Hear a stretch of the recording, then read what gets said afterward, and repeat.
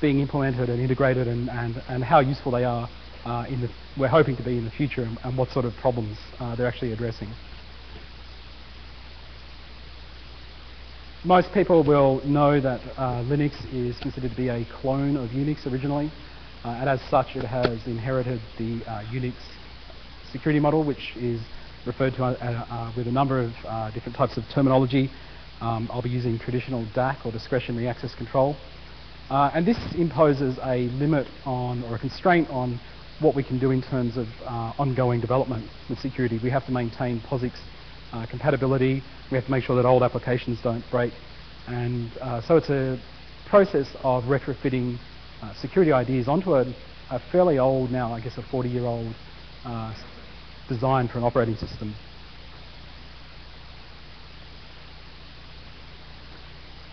Okay, so this is a reasonably famous quote, or at least part of it is, when I was researching for this talk, it took me a while to actually hunt down the origin of this quote, which I think I must have read in a textbook somewhere. And this is Dennis Ritchie, as everyone would know, is one of the designers of Unix. And in 1979 he published this paper on the security of Unix. It's quite a good paper to go and look up if you're interested in Unix security and actually design. And I think it's fairly well known that Unix wasn't designed with security in mind. It wasn't designed as a secure operating system. There were efforts at the time, Multics and so on, where security was fairly important, but they had a different set of design goals. And what I found interesting about this quote when I dug it up was that there was a second part to it which is not often quoted, where he said that this fact alone guarantees a vast number of holes. I think it's very interesting to consider. This is one of the designers of Unix, who has essentially done some analysis a few years after Unix became popular and made this prediction. And I think that's 30 years ago now. So I think this prediction, I think there might have been some quotes on this that were published from a few years earlier than this. But I think if you look back, this is a fairly accurate prediction. So just a bit on discretionary access control, mainly on why it's not really adequate. And there's a lot to be said for the Unix DAC model. It was very useful when Unix first came out, particularly before systems became widely networked and before networking was ubiquitous. But one of the problems with discretionary access control is the discretionary nature of it. It's basically a design issue in that, in simple terms, it's discretionary in that a user can decide what security policy is to be applied to their objects that they own, and to themselves and to some other objects as well. So an example is if you create a file or if you run a program, you have a lot of leeway over determining who can access the file or what the program actually does. So it's better than no security, which is actually, many people would have had experience with various operating systems which by design didn't have any kind of security built in. But one of the problems as we sort of moved into the sort of internet-based world, that DAC really doesn't prevent or doesn't protect against software bugs from being exploited if there's security vulnerabilities, and it also doesn't protect against malicious code and people deliberately attacking the system. So from that same document, there was another interesting quote that I found that was talking about the super user.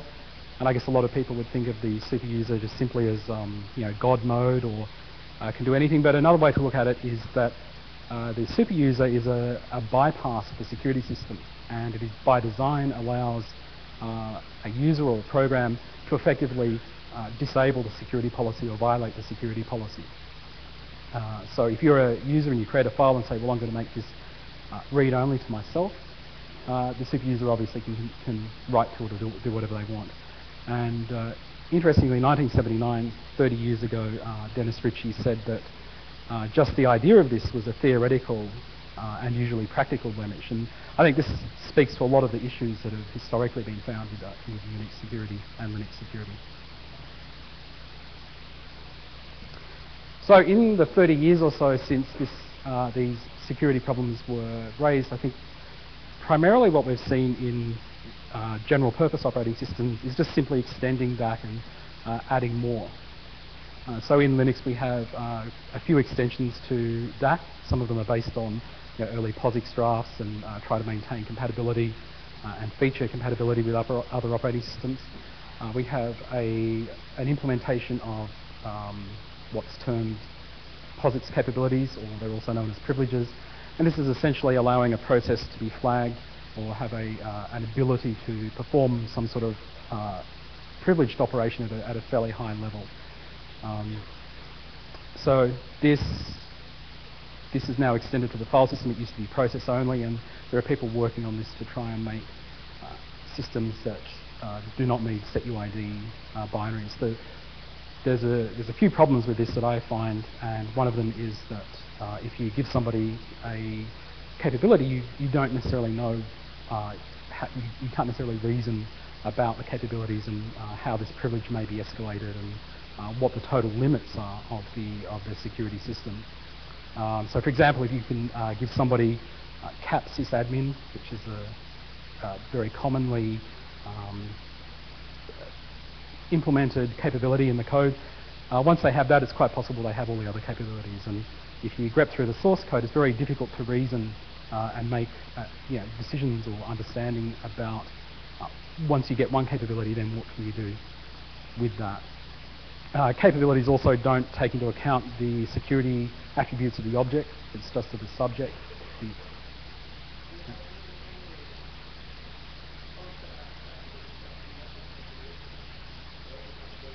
Yeah, about so the question is,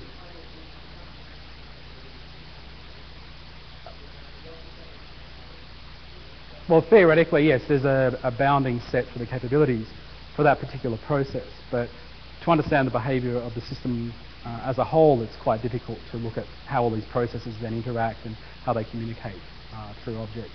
So, I mean, there are people working on it and on this, trying to make these setuid-free systems, so we might see something come out of that. We also have a POSIX ACLs implementation based again on an old POSIX discussion, and this essentially takes the abbreviated ACLs that Unix ships as a traditional security mechanism and just generalizes those. And there's several different types of ACLs around, and Linux is one flavor that is based on the POSIX spec. It's fairly incompatible with, say, the Windows ACLs, and NFS version 4 ACLs are a whole different scheme as well. Okay, so Linux also has the concept of resource namespaces, and this was derived from ideas in Plan 9, where every subject on the system has its own namespace, its own file system namespace, and this was introduced by Al Viro, one of the core kernel developers for Linux, and it basically, by default, gives you a completely private view of a file system namespace, so basically you can't interact with anything. So there's a saying in computer security that isolation is easy, sharing is hard, and that's essentially what the problem was with that initially. And it wasn't until fairly recently that it was made more useful by being able to implement controlled sharing between systems in different namespaces. So for example, in Fedora we have something called kiosk mode, which integrates a whole set of security features, and one of the applications here is to give an anonymous user a private home directory that only they can see, private temporary directories, and then the root file system is mounted read-only so that they can access shared libraries and so on in a read-only way. And this is essentially based on the namespace, the initial namespace idea. And this is, in Linux, is integrated with PAM, the pluggable authentication modules, which I believe was originally from Solaris, or SunOS. And if you want to see all of this sort of in action together, if you install Fedora 11 and install the xguest package, you can log in as a guest, which is an unauthenticated user. And all of these techniques are used to protect the system from this user.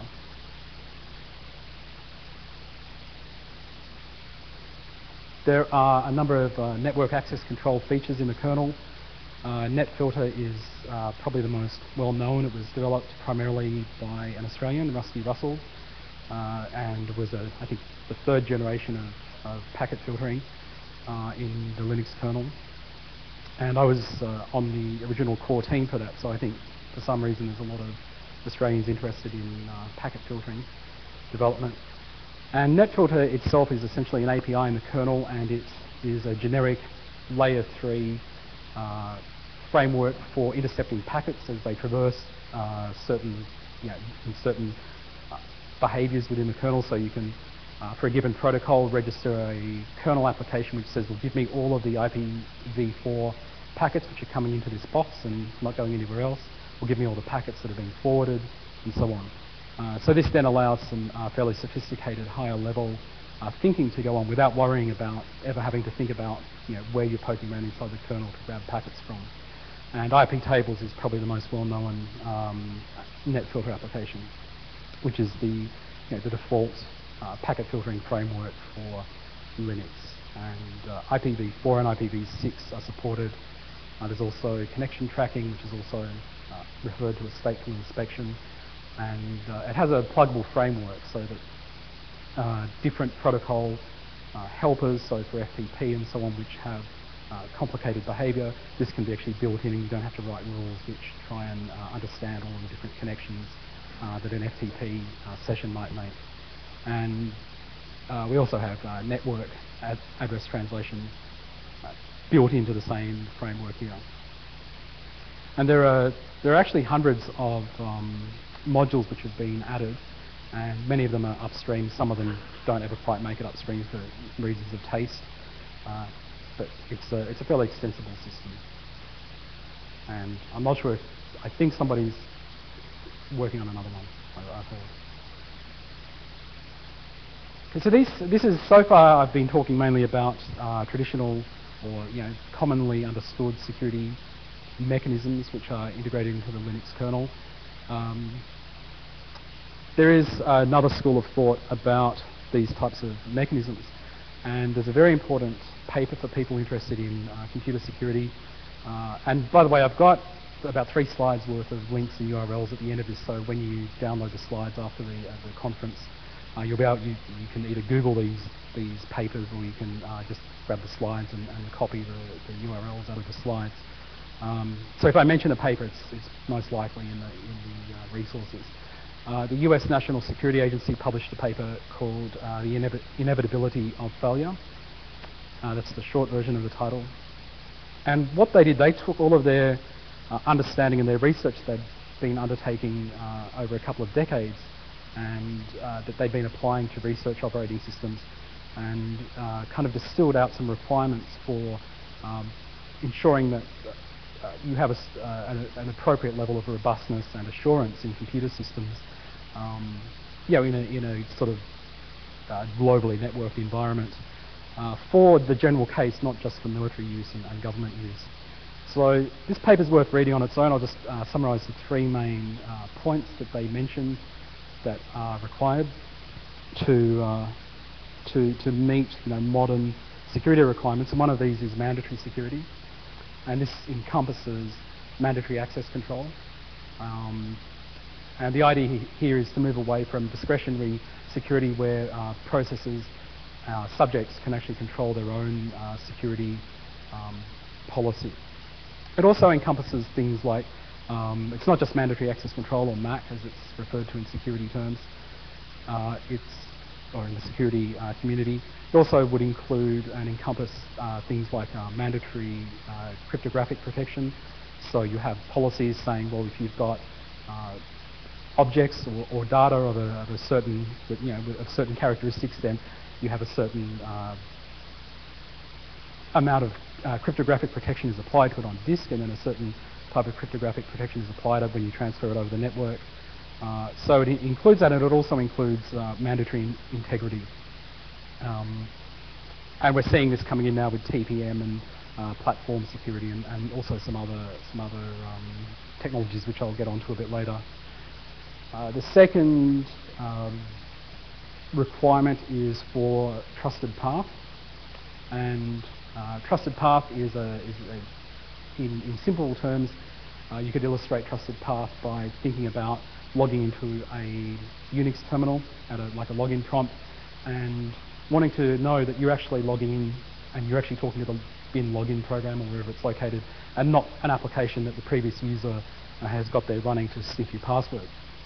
So in this paper, they talk about generalizing this to something called the protected path, which is to take this idea and talk about having all processing endpoints in the system have mutually authenticated channels. So when you're logging in, you know that you're talking to a valid program that is supposed to be getting your password, but also that this program knows that it's talking to a real user and it's talking to the correct user, and also that these communications are protected from eavesdropping. And they also then talk about something called the network protected path, which when this was published seemed fairly esoteric, but now with cloud computing and the distributed environment extending these ideas and these protections, if you have a web application server, you've got rendering front end, you might have applications at various tiers, and you've got databases and so on. So to be able to protect these pathways between these systems, and they can now be spread out sort of all over the internet. So that's one aspect. And another one, and probably the most difficult one, is assurance.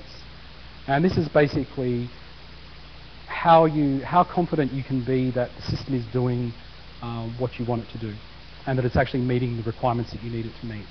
And this is a very difficult area, and some people might think that it only includes things like certifications, government certifications. That's part of it, but assurance is also things like just having best practices, having auditing of what you're doing, having QA and staging systems before you release them. It can be basically anything that increases that confidence level. And one aspect of assurance, I'm not sure if it's mentioned in the paper, is open source. And I think open source increases computer security assurance. Not simply through having access to the source code, although that certainly helps, but there was on one of the crypto mailing lists recently, somebody was talking about a Mac application which I think was for storing for storing different passwords and passphrases, and someone mentioned, well, it looks really nice, except they can't go and look and just do a basic sanity check on the source code to see if mlock is being used to lock, make sure that your password and sensitive information can't be swapped out to disk and so on. And so having the source code at least lets you perform some sanity checks and understand what the programmer was thinking about. Have they read any books on secure programming? It of course doesn't prove anything. It doesn't prove that the underlying system call is actually doing what you think it's doing. But again, you then have an assurance for the system as well. So in a way, without even really realizing it, especially with the implementation of SE Linux, Security Enhanced Linux, which was their project, which I've spent a lot of time working on in the last few years, I think in Linux we're starting to get towards meeting these requirements, certainly much more than when this paper was published 10 years ago. So in part of the protections that are required to help meet these requirements is a need for strong cryptography. And unfortunately in Linux we got off to a bit of a slow start, largely due to the US export restrictions which were in effect until, which I can't remember the exact date, but effectively we didn't really have strong crypto in the kernel until about 2002. There were some external projects which integrated crypto, although in Linux, and I'm assuming this would be similar in other open source projects, if it's not really upstream, it's not really part of the project. And we were allowed to use hashing. How do I stop that from happening? We were allowed to use hashing, and we had a random number generator because this was not considered an export risk. Those regulations changed, and then a decision was taken by Linus to allow crypto into the kernel so that it could be distributed out to the general population. And this was primarily at the time to support IPsec. And I worked on that in my spare time in about 5 weeks or so from when I got some emails from some of the developers. So that was really to get it in under the door for the 2.6 kernel release. The initial kernel crypto was fairly basic. As a result, it was synchronous. You had to basically wait until the crypto operation finished. There wasn't any support for crypto hardware, and Herbert Zhu, another Australian, has now taken over, taken leadership of this project of the crypto, and a lot of these features have now been integrated. So apart from IPsec, as I mentioned, one of the main uses of cryptography in the kernel is disk encryption, and being Linux, we have many ways to do this. So I'll just mention the two primary disk crypto schemes which are used, and this is the one that's used by Fedora, which is the distribution that I work on. It's called dmcrypt. DM is the device mapper, and that's our block layer plug-in scheme. So anything that needs to be done at the block layer that is an extension of the kernel can be plugged in there. We have software RAID, device mirroring, logical volume management partially occurs there. And crypto is, if you put crypto there, then you can have entire device encryption. And this is installed now and selected as a default in Fedora when you install it, and you can unselect it if you don't really trust it. And it has a fairly sophisticated key management system in user space called Lux, I think is how it's pronounced. So if you want to get an idea of what this is like, just grab a recent version of Fedora, and you can try it out fairly easily. The other major disk encryption technology in the kernel is eCryptFS, and this is developed by people at IBM, and or partially developed by people at IBM. And rather than working at the block layer, this works at the VFS layer, the virtual file system layer. And this then allows for per object encryption, so you can encrypt files separately, then you can back them up and then restore them to a different machine, and then each file can be recovered.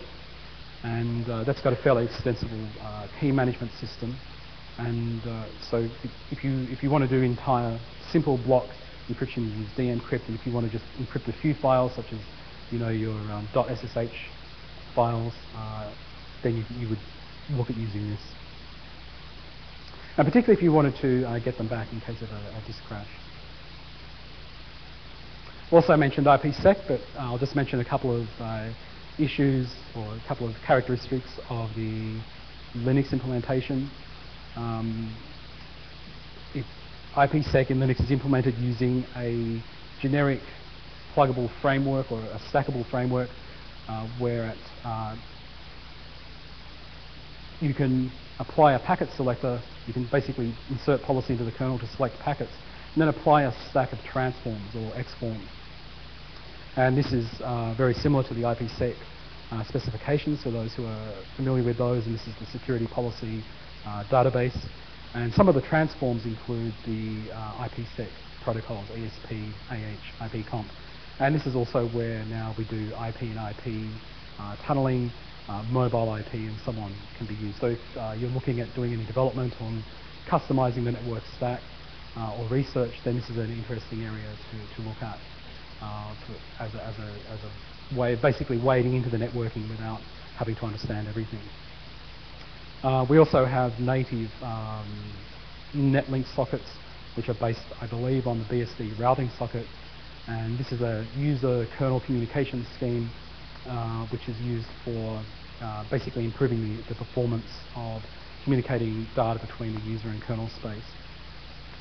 So to meet the IPsec specifications, we have to implement PFP. So if you have portable applications, you can use PFP.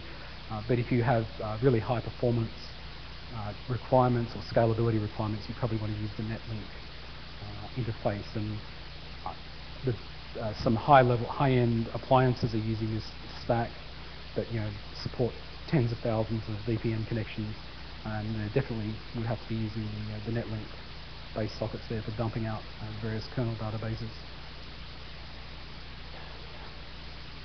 Okay, so memory protection is probably the kind of hot area at the moment in security. We've done a lot of work in putting barriers around and building fences around the operating system. But probably some of the more recent areas of sort of fruitful exploration by the attack-based community is in memory protection and things like traditionally stack overflows and attacking applications and even attacking the kernel itself. And this is actually a very complicated area. It's an area that I'm not an expert in, so and also it covers a lot of areas. It's not just the kernel. So this is definitely something if you're interested in. Then there's some resources I've left in the end of the slides to get more information. But at a kernel level, we support things like the no execute bit, which is available in more recent CPUs. We're emulating this, and we got some of the code from this from I think it was PAX. The PAX, there's several hardened Linux projects which do things which may not be accessible in the upstream kernel, so we try and get what we can from those projects. And there's also support for randomizing libraries and randomizing the address layout of where symbols might be located in memory. There's also protections in the compiler, and we also have protections and some partially successful ways of trying to protect some of the attacks against the kernel. And we also in SE Linux, which I'll get onto in a few slides, we can use security policy to determine which applications might be able to do some otherwise dangerous looking things with the memory. So for example, if you had a virtual machine like a Java VM that needed to make memory, its own memory executable and then run untrusted code in there, then under mandatory access control policy under SE Linux, we can actually decide, well, this application can do this, but we don't really trust anyone else to do that. And something to mention as well, if somebody does get into the kernel, then it's game over for any of these kernel protection mechanisms. If people are interested in looking into what we're trying to defend against and the kinds of the level of sophistication just in the published attacks, there's the latest version of FRAC has a very lengthy article and detailed article on attacking the kernel. It's quite a difficult area to actually protect against.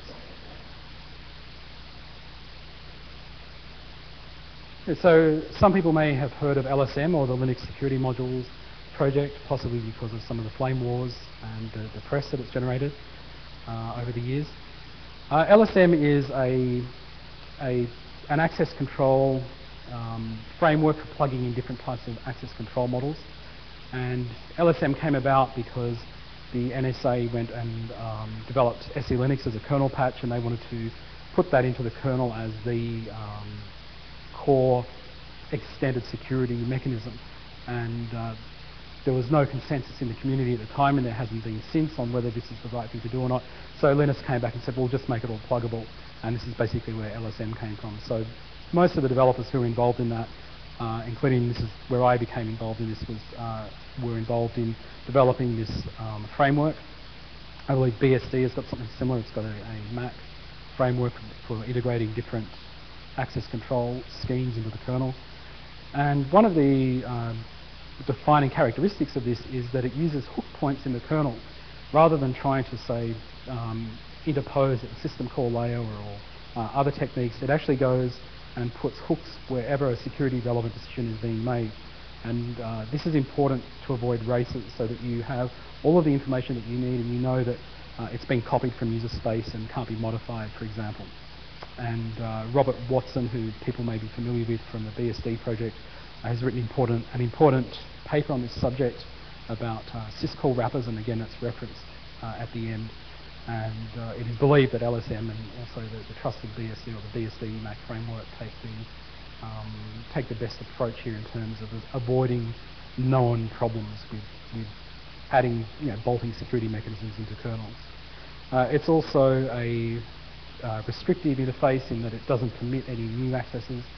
So theoretically, well, by design, you can't give away any more access than was already being provided. and also it allows the discretionary access control decisions to occur first. So before the MAC code is called at all, if you weren't able to use your normal Unix permissions, then that will fail out as expected, and that helps to maintain sanity, number one, and also helps to stop applications from crashing and makes the system as close to what's expected as possible. There are several LSM projects. The one that's probably had the most development and the most deployment is SE Linux, and in a nutshell, SE Linux provides generalized, fine-grained mandatory access control. It came out of some research projects. Some of the initial ideas behind this came from the 80s, from research that was done into addressing flaws and drawbacks that they were actually finding in military security systems as far back as the 70s that they were fielding. And so this idea of generalizing the security mechanisms so that you're not hard coding the security logic in came about then. In the 90s there was some research projects where these ideas were tested out. One of them was at the University of Utah. There was the Flux operating system project, and the NSA and some researchers worked on something called Flask, or the Flask security model, which was integrated into this microkernel operating system. And so SE Linux essentially was the results of that, and the technical reports from that were transferred out like a technology transfer into the sort of mainstream through open source, which there were other models for doing this, but I think this is a fairly interesting development in the history of computer security. And the main thing that SE Linux does and does for you in terms of general use is that it is used for containing exploits and vulnerabilities. So if you had, say, a web server that's listening on the open internet and there's a bug in the PHP code or the PHP application that it's running, then SE Linux doesn't actually stop that bug from being there and doesn't stop it necessarily from being exploited. The idea is to try and contain the damage. So once you get into the web server, then hopefully it's not able to then be used to send email and become a spam zombie. It does quite a lot of other things. It's being used. It allows different security models to be plugged in, such as multi-level security, which is a requirement for dealing with classified information, and that's been adapted to something called MCS, which we use just a subset of that, and that's allowed us to have the MLS code switched on and enabled by default in Fedora and Red Hat Enterprise Linux.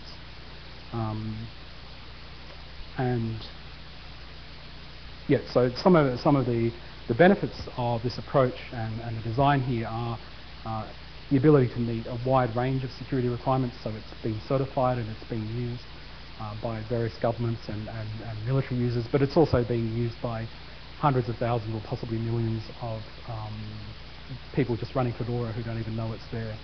We have about as far as we can tell, we have about a 70% compliance rate of people leaving SE Linux enabled from the stats that we get back, which is higher than what most people think. Generally speaking, most people who switch it off are the power users who are doing strange things to their system. But a lot of people just leave it on, they don't realise it's running because they don't try and do strange things to their system. And that compliance rate is comparable to, well, firstly I did some research to try and find out other types of security mechanisms and how often people use them. And I found that in the state of New Hampshire in the US, that the compliance rate for people wearing seatbelts is about 70%, and they don't have an adult seatbelt law. So I'm thinking, if we can get a similar compliance rate to people putting seatbelts on, which are established for the 50, 60 years and actually saving lives, then maybe we're not doing so badly with that. One of the other LSM applications, which is more recent, it's called SMAC, and that was developed by someone, Casey Schaeffler, who worked on the trusted IRIX code and somebody who you would refer to as a grey beard, although he doesn't have a beard. And it is very simple, and it is probably useful for studying mandatory access control. It's in the upstream kernel, and you can get it out and understand it. Probably in about an hour of reading the papers and having a look at the code. It's quite an elegant scheme, and obviously Casey knows what he's doing there. That's yet to be established as in deployments, but it looks like you can do some useful things with that. AppArmor is a security model that was developed and put forward around the same time as SE Linux. There's been a lot of historical controversy over this. 5 minutes. So basically, that controversy is essentially over. The path name hooks for its security model have been merged upstream, and it's really just a matter of the developers now putting that code forward for review. And they try and simplify security by providing what they call natural abstractions to the policy, so that people are more familiar with managing path names, and that's how the security policy at a fundamental level is implemented. And also another path name security model has been merged upstream. It's a Japanese research project called Tomoyo, and it is aimed at non-technical users, people, and specifically at not having to write security policy or understand security. It uses a form of learning mode to try and understand what the application is supposed to do, and then you roll it out. Okay, we also have some frameworks for applying mandatory access control to networking. We've resurrected CIPSO, which is using putting security labels in IP options. There's also labeling of IPsec security associations, which gives you built-in protection, cryptographic protection, and that actually came out of the class research as well. We're also utilising the IP tables framework to do local marking of packets with security labels. So you might say, well, anything coming on this interface which I trust and I can see it, I'm going to give it a certain security label and treat those packets separately in the kernel.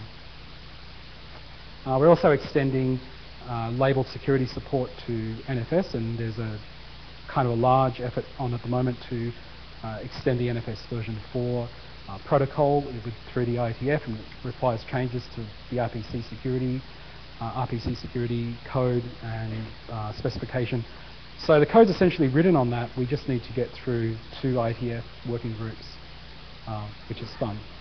We also have ACLs over NFS, and if anyone was at LCA, they would have seen Greg Banks from what was SGI in Melbourne talk on this. If you want to learn more about this, then definitely look at his slides, and I've referenced those as well. And another area in meeting these requirements for integrity, as outlined initially, is to utilise hardware protection to try and protect against attacks against the kernel itself. And one particularly interesting area here is the TXT or Legrand technology from Intel. And there's some interesting projects going on here which use virtualization and to do runtime verification of the kernels that you're running, using hardware to store the measurements and to refer to measurements, to known measurements. And where this gets interesting is this so-called dynamic root of trust measurement, which means you can bring up an untrusted, you can bring up a trusted and verified, say, virtual machine on an untrusted base. You don't need to measure everything leading up to that. Otherwise, if you have to measure everything leading up to that point, one change in your bootloader or something means you've really got to load a new security fingerprint into the hardware. And there's also, I think Sherry mentioned the IO MMU this morning with the Spark hardware. PCs are getting this too, and that's the important security mechanism. Got audit, which was required for the certification process. I don't know that many people who are all that fond of audit, but it is potentially useful in integrating with intrusion detection systems.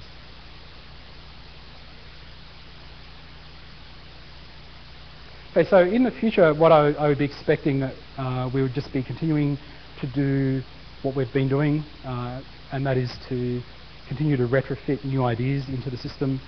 We don't have the luxury of designing a secure operating system from the ground up. There are people doing that, and So if they come up with ideas that we can adapt, we'll definitely look at those. And I think one of the core aspects of Linux kernel security is that in most of these areas there's always review that comes back and says, well, let's make this extensible and make it generic and pluggable. And as you can see with things like NetFilter and LSM and the crypto framework, you can do that. And I think that's part of the key to meeting future requirements, is building the flexibility in from the beginning, which is partly what we're doing. And in terms of challenges, I guess there are two main things that I see, and one is that we have so many different security models. It's not standard between different flavors of Linux, so some effort needs to go into maybe building some high-level abstractions for ISVs and application developers. And also, I think, trying to convince people to leave security enabled and to make use of it.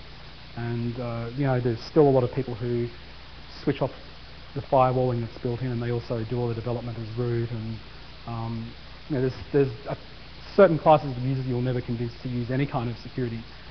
But in terms of trying to find like some sweet spot for the general user population, we're hoping that's really where we're aiming. Okay, so in terms of resources, probably the LWN Linux Weekly News security page is a really good place to look. If you want to do any development or follow the development, the Linux security module mailing list is now sort of morphed into the Linux kernel security mailing list. And there's also a wiki which you can fairly easily Google. And these are the resources, which don't try and read them on the screen. Thank you. Thanks.